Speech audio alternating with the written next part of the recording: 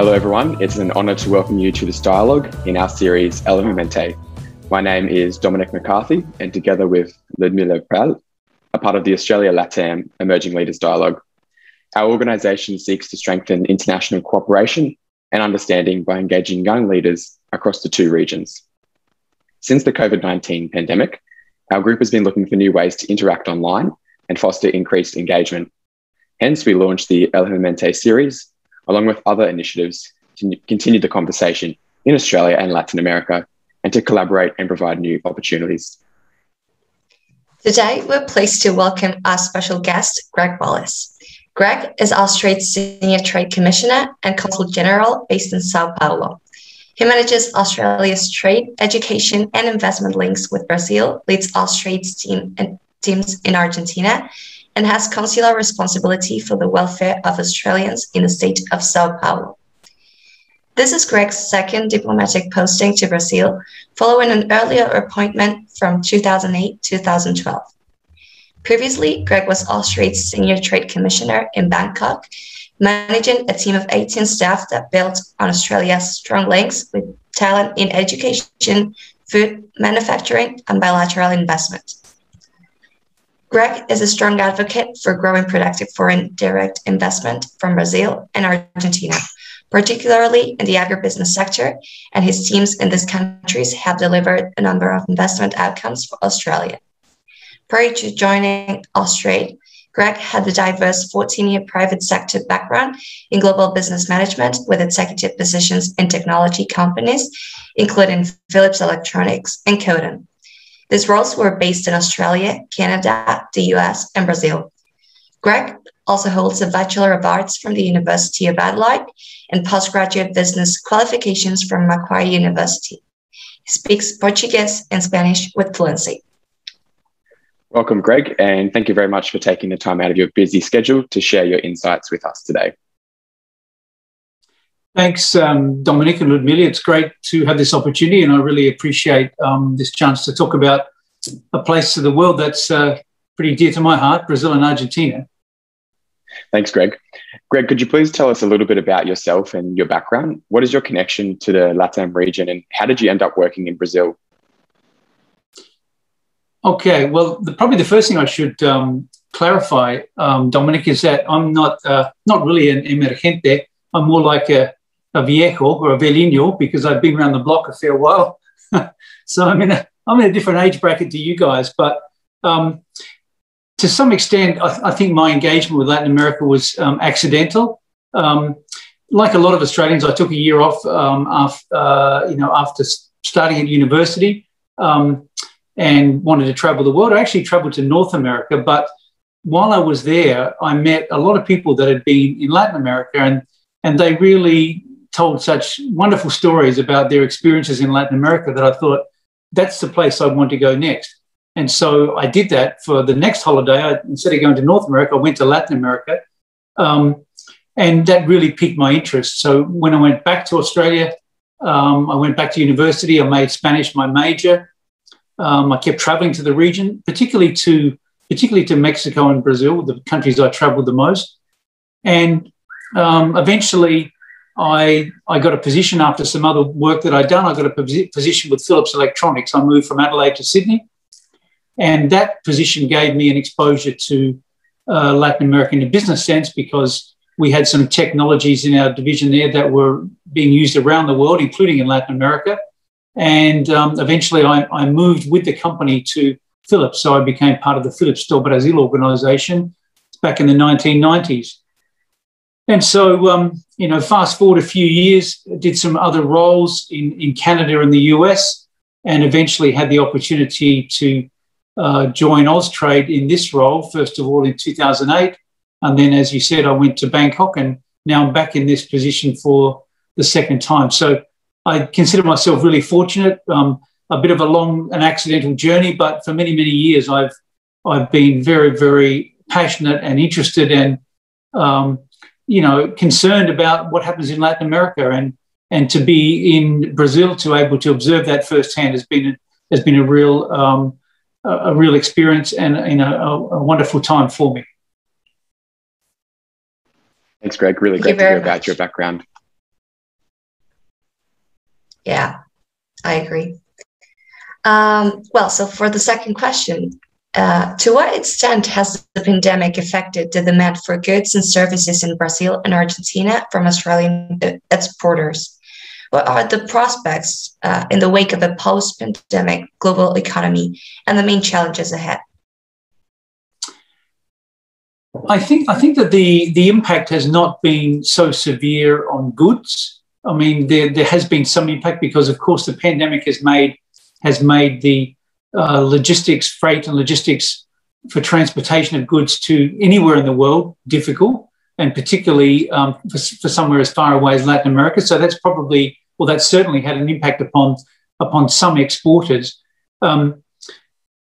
Just to finish on the goods, I think the biggest challenge, in fact, is not so much the pandemic. It's the bigger challenge of the recognition of Latin America as a market of interest for Australian companies and exporters. So, the relevance of this market compared to places closer to home has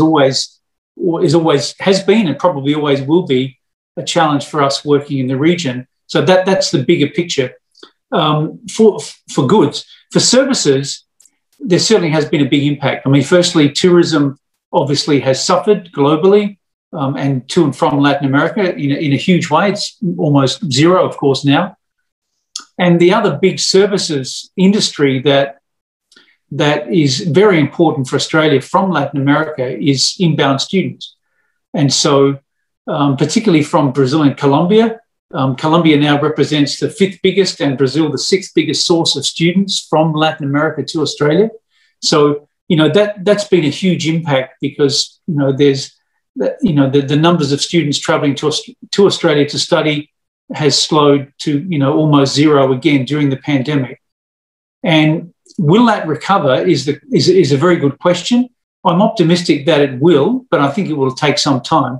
I think that the macro reasons about why Australia is attractive to students from Latin America will remain. They want a safe environment, they want a great education, they want an experience, they want the outdoors, they want, the culture that Australia offers, the closeness to Asia. There's a whole range of factors that are going to continue to be attractive to students, but there's no doubt that, it'll take a little while for the numbers to come back. So out of all those things, I think the biggest impact, in fact, has been on the student market of students going to Australia. And Australia and Brazil are two economic powerhouses in the Southern Hemisphere, and Brazil is Australia's largest commercial partner in Latin America. What are the key drivers behind Brazil's economy, and what role does Australia have in this?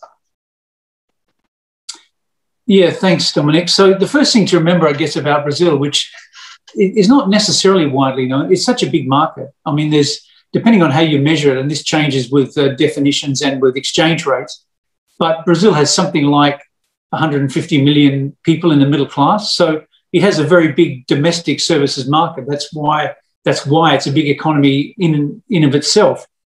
But in terms of other industries and other sectors, Brazil has historically been a big manufacturer. Brazil manufactures cars. It's a major car manufacturer. It's a major aerospace manufacturer. Embraer is the 4th biggest commercial aircraft manufacturer in the world. It's got a very, very big resources sector, so the oil and gas sector is big. Brazil is a very, very big producer of iron ore, the second only to Australia globally, and it's also a big producer of renewable energy.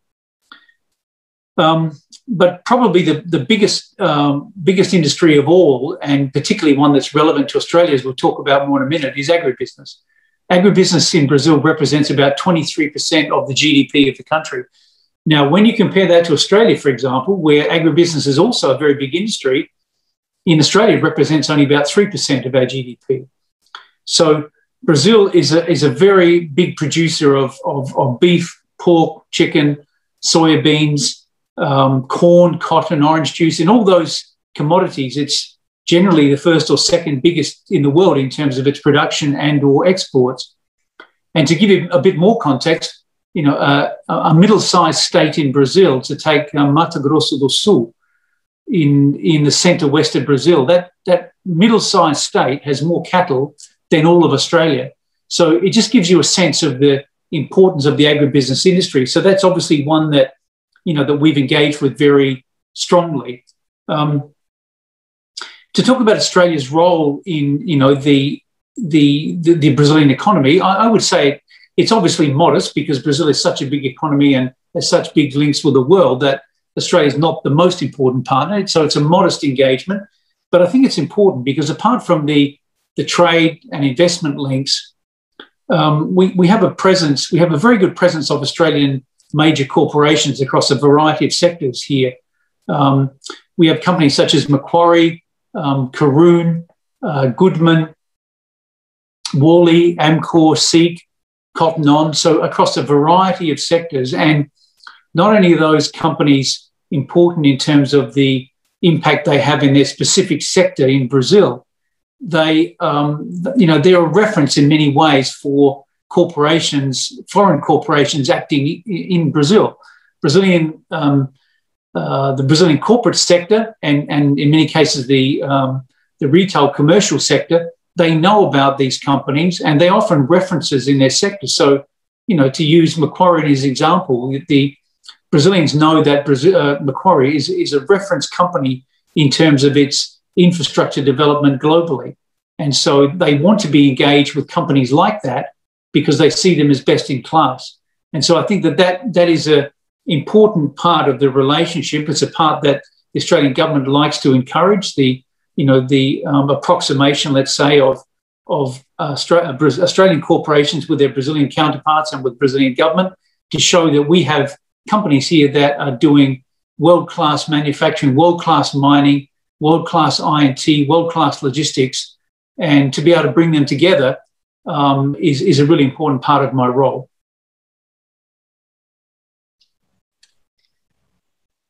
So agriculture is an area of mutual interest for both Argentina and Brazil, and also for Australia.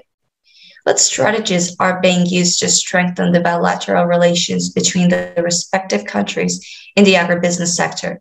More generally, what is the role of sustainable agricultural practices in those strategies, and what efforts are both the public and private sector making towards meeting sustainability in production patterns? It's a good question, Ludmilla, and perhaps I'll answer the second part first about sustainability. It'll be no surprise for you to hear that sustainability, or as they call it, ESG more generally, is a big issue for both Brazil and Argentina. It's a big issue for every country, or it should be, and all major companies in Brazil and Argentina almost certainly have ESG policies. Basically, it's very difficult to sell into the domestic markets in these countries or to global markets these days without some fairly good bona fides with respect to your ESG policy. So that's a good thing. And it's not only that private companies recognise that; it's recognised at government level as well in both countries. I mean, we can analyse or we can argue about the degree to which sustainability has been implemented across various sectors in both of these countries, and maybe there's some imbalances. Maybe it's better in other areas than some. There's obviously a big debate about that in agriculture in both countries, perhaps even more so in Brazil. But the important thing is that this is something that's not going to be turned back. There's a recognition at the government and the corporate level that ESG is important. It's important for the environment. It's important for corporations' profits. It's important to be able to do business around the world. So, we certainly welcome that, and the Australian government engages on those sorts of issues very frequently in both countries. And in terms of the other picture about how we engage with the government here to advance Australia's interests, we don't have free trade agreements with Brazil and Argentina, as you know, but we do engage continually with government on issues that are important to Australian companies, particularly in agribusiness. So one of the ways that we do that is we look at the opportunities for the sale of produce into Argentina and Brazil. and we talked to the Argentine and the Brazilian government about if we don't have access for those products, whether that's something that we could get. And it works both ways, of course. The governments here are interested in their access to products in Australia as well. So it's a balanced discussion. But, that's something important that government can do, because trade cannot happen without access to the right markets. It means that there's photosanitary protocols that need to be put in place and agreed between the countries. A range of other non-tariff barriers may have to be addressed. And so, not only do we do that, but we also talk to government and corporations about sharing ideas and technologies that could benefit both countries in agriculture and other sectors. And Australia, the good thing about that discussion is Australia is very well regarded in Argentina and Brazil. So, we do get a seat at the table with these discussions. Governments and private corporations are interested in hearing what Australia is doing, interested in the view of the Australian government. So I think that, although, going back to the previous question, we have a modest presence in terms of, what we can do. We are very well regarded. And, to use an old expression, I think we do punch above our weight in terms of the engagement that the Australian government has in Argentina and Brazil in promoting Australia's interests, particularly in the agricultural sector. Thanks, Greg. Can you tell us a bit more about the work that Austrade has been doing to promote Brazilian and Argentine investment in Australia, and what has been achieved there? Yeah, this is. I'm very happy to talk about this aspect of our work, Dominic, because it's something that I'm very pleased with, very proud of the work that our teams here have done. We recognised about 4 or 5 years ago that there was an opportunity to talk to big corporations in Argentina and Brazil about investing in Australia. It's not a part of the work that we had traditionally done. Investment into Australia has normally come, or very traditionally come, from Europe and the Americas, and more recently, very strongly, of course, from Asia. There has been some investment in Australia in the past, notably from Brazil. So companies such as JBS, as you would know, have invested heavily in the meat production sector in Australia. A company called Natura invested in Australia by buying ESOP a number of years ago. There's a company called Marco Polo that has invested in the bus production industry in Australia. So there's been some investment, but not a great deal, you might say, not as much as what there is from Australia into Brazil and into Argentina.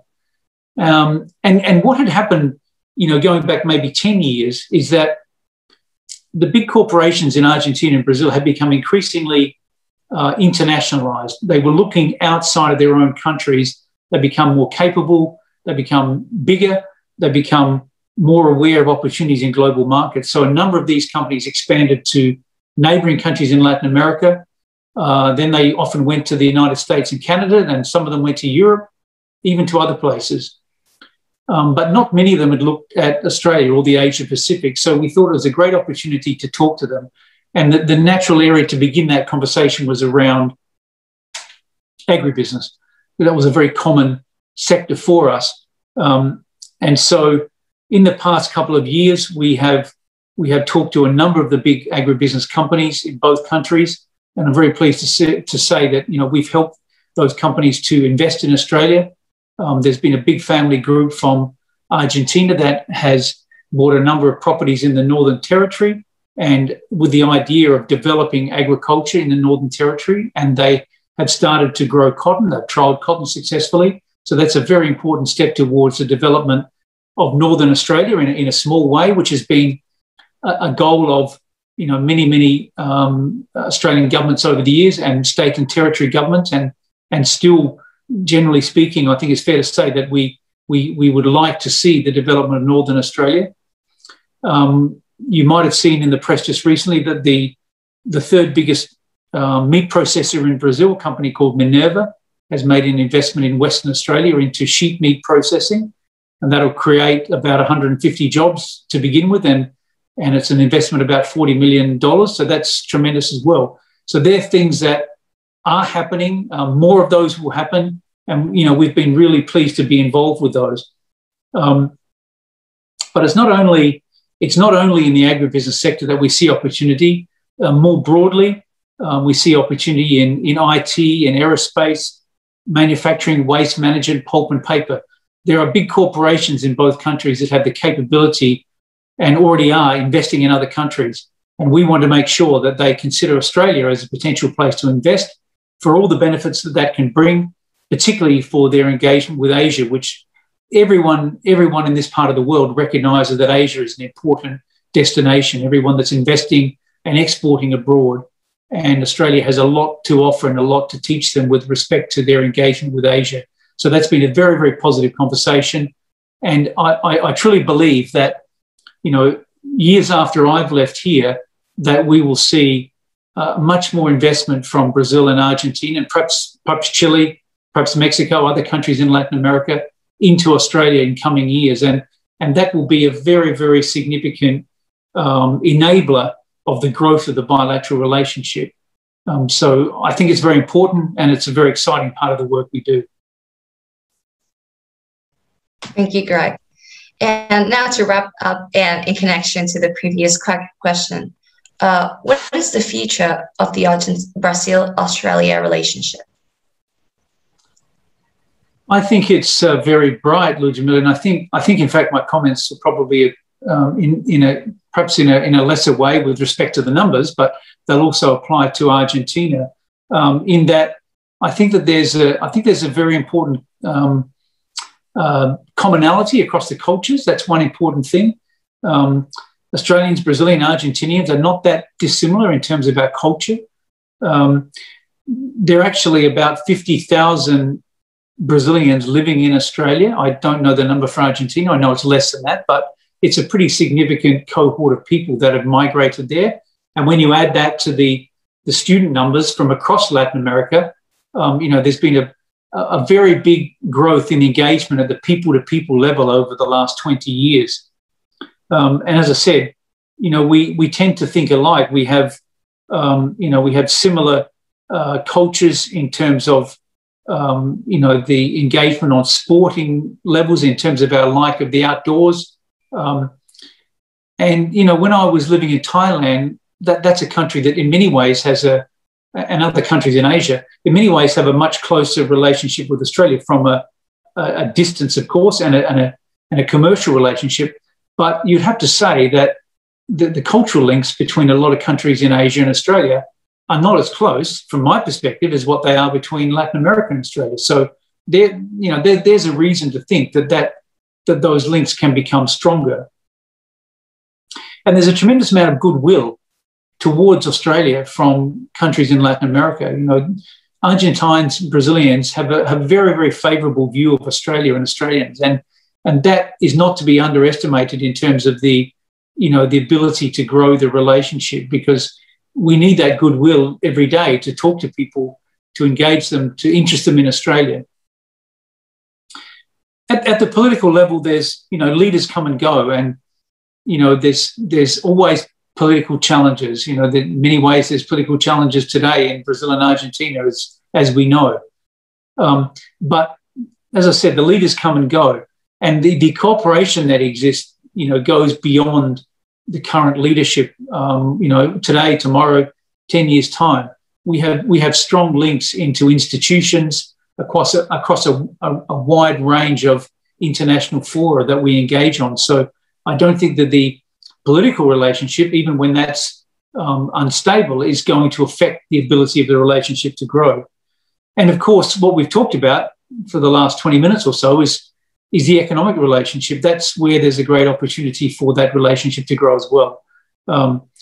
It's often said or often thought that we are competitors, and so why is there an opportunity for us to have a strong relationship from a commercial sense? And that's partly true. I mean, as I said, Brazil is a very big iron ore producer, for example. We do compete on global markets for iron ore. To some extent, we compete on beef. Australia competes on beef with Argentina, Brazil, and other countries in Latin America on global markets, but it's mostly actually for different markets. It's mostly different sectors and different markets. So, And not only that, the fact that we are engaged in, major global industries which are similar creates a whole range of reasons for us to be talking to each other because of cooperation, because of technology interchange, because of the opportunity that exists for companies within those sectors to export and invest in both countries to be a part of our own industries and our own domestic markets is strong. So for all those reasons, I think that the outlook for the relationship is very, very strong. It's going to have its ups and downs. It will probably never be as big as Australia's relationships with countries that are closer to home, and I think we recognise that. But I think it can grow, and I think it's a relationship worth pursuing. It's got tremendous potential, and as I said in the beginning, it's such a privilege to be part of a team of people that has a role to play in developing that relationship. So very happy to be here and very happy to have this chance to talk about these kind of issues with both of you. Well, thank you, Greg, for joining us today to discuss the role of business and trade in the Brazil-Australia relationship and also the opportunities in collaboration with Australia and Argentina. It's been really insightful to hear from someone with your experience and expertise and learn more about the connections across the two continents. So from both our audience and the whole team at the Australia LATAM Emerging Leaders Dialogue, thank you. And sorry, Dominic, just one last comment if I can. To anyone that watches this presentation, I'd be very happy for you to reach out and connect with me on LinkedIn if you'd like. I'm very happy to talk about any of these issues we've discussed, and it's a real pleasure to talk with people that I haven't met and those I have about Latin America. So please, if you'd like to reach out, I'm very happy for you to do so. Thank you very much, Greg. Thank you. Thank you.